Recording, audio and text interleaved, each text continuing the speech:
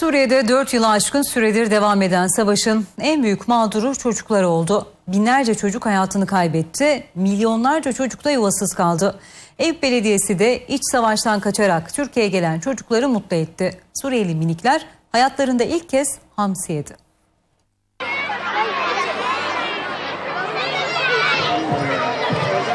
Meraklı bakışlar, heyecanlı bekleyiş. Yüzlerce Suriyeli çocuk kuyrukta. Çünkü hayatlarında ilk kez hamsi yediler.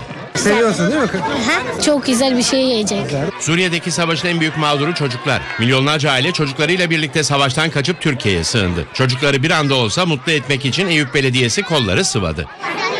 Türkiye güzel ama Suriye'de çok seviyorum. Eyüp'te Güzeltepe İmam Hatip Lisesi'nde okuyan, 2. öğretimde okuyan Suriyeli öğrenci kardeşlerimize yapıyoruz. Okul bahçesinde kazanlarla hamsi pişirildi. Çocuklar şaşkındı. Hayatlarında ilk kez hamsi yiyeceklerdi. Heyecanlıydılar. Hamsiler pişmeye devam ederken uzun kuyruklar oluştu. Çoluk çocuk ailesiyle gelen herkes halinden memnundu.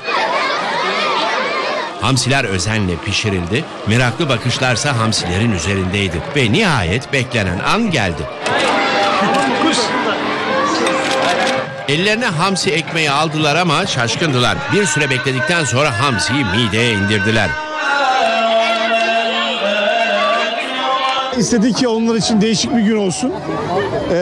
Belki bilmedikleri, ilk defa gördükleri bir hamsiyi tatsınlar. Ziyafet bitti, eğlence başladı. Karınlarını doyuran çocuklar horon gösterisiyle doyasıya eğlendi.